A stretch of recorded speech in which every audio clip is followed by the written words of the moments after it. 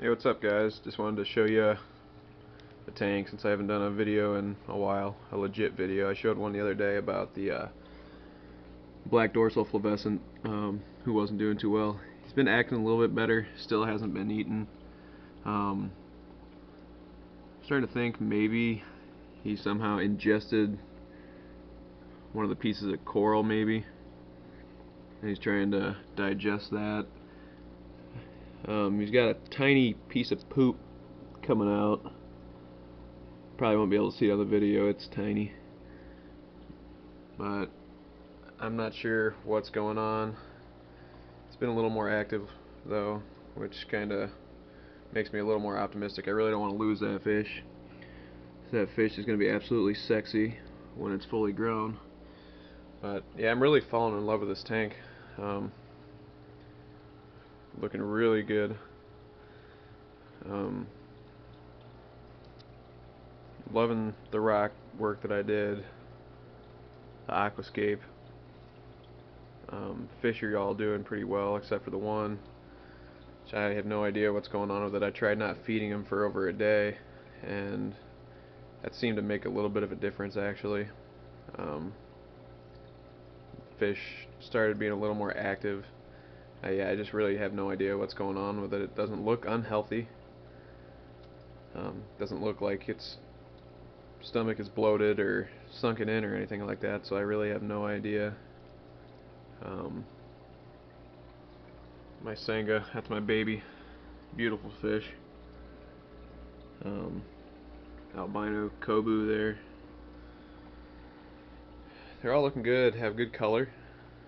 Can't wait for some of these peacocks to grow a little bit so they can start getting their color. That red shoulder right there, I don't think he's grown in, the couple months that I've had him. He has no color whatsoever. But it looked like a male when I got it. It started getting a little bit of color. But I don't know if it's just being the smallest peacock in the tank and then having all the other peacocks has some effect on them. I'm sure it does. But yeah, my bushy-nosed pleco down there, he has destroyed all the algae in here, which I'm loving. You hardly ever see him either, which is nice. Excuse me. But yeah, he just goes to town all the time. Planning on picking up a bicolor 500, maybe two tomorrow. Maybe a male and a female, haven't decided yet. Debating on whether I want to try and breed them or not. Yeah, I got a guy around here who has a couple bicolors he's holding for me. So yeah, I'd probably go pick those up sometime this weekend. But I absolutely love this tank. I give it tons of attention, a lot more than I give the this one in here. I mean, I do love this tank too. Just the other one has become my favorite. Actually got a fish dying in here, one of those red minor tetras. They're not very hardy fish, apparently, because I checked the water conditions and they're perfect. So I don't know what's going on, but somehow I can keep 4, but I can't keep 5 in here. I don't know. Tell me how. Doesn't make sense to me either. But I really need to get started on this tank.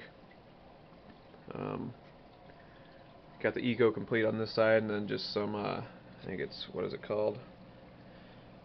Carib Sea Sunset Gold sand on that side. I'm probably going to take all that out and put a couple more bags of Eco Complete in here before I start throwing plants in here. Gotta get rid of all these fake ones in here. Like I said in previous videos, I just threw those in there to quiet the fiance for a few months. She said it needed some plants, but I wasn't ready to dedicate a lot of time to doing that yet. I'm not really sure what kind of plants I want to get yet, but I do want to get a CO2 system. I know that for sure. Want to have a nice healthy tank and minimize the algae, so CO2 will help with that. I had this tank set up probably, I don't know, it's probably late April, and I haven't really done much to it since. I mean, I've gotten some fish here and there, but it's going a little bit slower than I had planned on. Hopefully within the next month or two I'll get going a little bit quicker. Actually, I'm not going at all right now. But for the most part, good looking tank. It has potential. Nothing too special right now. I got some driftwood soaking in another room. Stuff me and AP20 Camaro 10 went hunting for. So that'll end up in here in time. Yeah, I just kind of want to do like an Amazon themed tank here. Some big pieces of driftwood, big leafy green plants. I got obviously the little pieces of driftwood in here. And that crazy looking one. Sorry, the lighting isn't great in here right now. I only have the one 24-inch light strip on right now. The 36 one is on a timer, which I didn't have enough energy to bend down and flip the switch. You can do that real quick, add a little bit of light. That's a little bit better. And there's that dead fish. I'll have to get him out of here after the video. Still breathing, but obviously he's not going to make it. Yeah, it's PetSmart fish. They're not the highest quality by any means, by any stretch of the imagination. It's just cheap. I'm sure they crossbreed and inbreed tons of fish to, get them to look the way they want. So obviously they're not going to be the hardiest fish around. If you're looking for a hardy fish to like cycle an aquarium, these guys, I actually did get at PetSmart. They can live through just about anything. The scissor-tail rasboras, they are super hardy fish. I've had those for 2 years now. Cycled 3 tanks with them, actually. Just take them out of one, stick them in the other one to cycle it. And they do a good job. They're schooling fish, so they're kind of nice fish to have in an aquarium. They do get about 3 inches, but they are like South American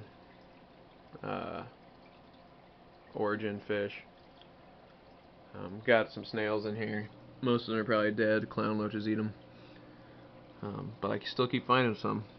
So they must be breeding like crazy. There's a shell right there. Haven't seen, that one hasn't moved in a couple of weeks. I think there's still some bigger living ones in here somewhere. They like to climb up into the filters. I don't know if that's for safety or what, but whenever I change the filter cartridges, there's always a bunch of babies stuck in there. So I just pick them off and drop them in here. Go take a look at the other tank again. But yeah, this is my pride and joy right now. Fish are active, for the most part healthy. I don't know, like I said, what's wrong with the other one. It's breathing slightly faster than the other ones are. Real promising looking tank. I've had a ton of compliments on this tank. No negative feedback or anything.